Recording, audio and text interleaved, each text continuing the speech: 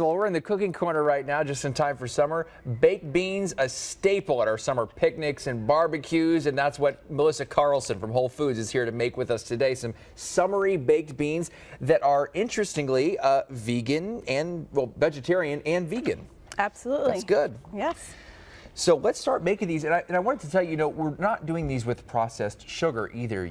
You have something different we're going to use for the sweet. I do. Our sweet ingredient is 3/4 cups of black strap molasses. So pretty thick, but definitely a natural sweetener as opposed to brown sugar or something. Well, I guess that would be natural too, as opposed to something else. You know, the processed cane sugar, and a lot of folks trying to get away from that. So that's good, and kind of an old school black molasses. That's cool. Very thick. To this, we are going to add 3 tablespoons of vegan Worcestershire sauce. Okay. Do you know what makes it vegan?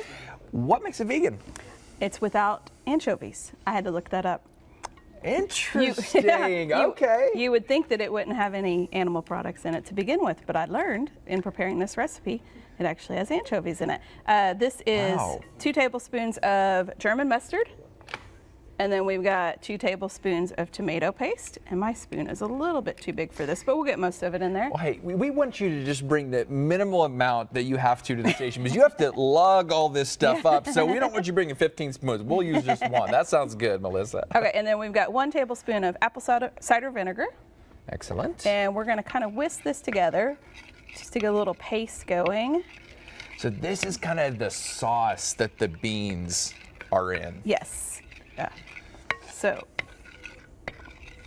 once we get that mixed up, we're going to add to it 4 diced medium tomatoes.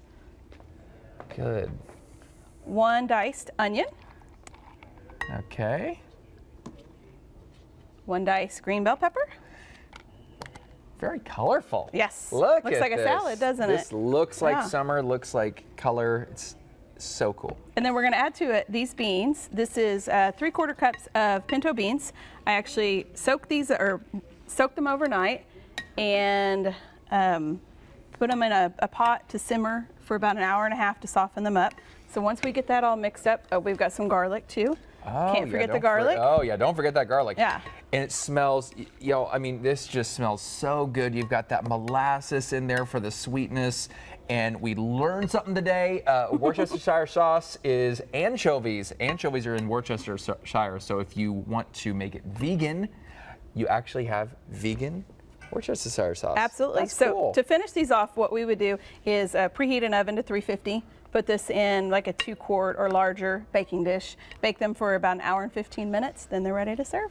So. Okay, there we go. Well, thank you so much, Melissa. We appreciate it. Yeah. Vegan and vegetarian beans, baked beans. There you go, folks. Newson6.com/recipes.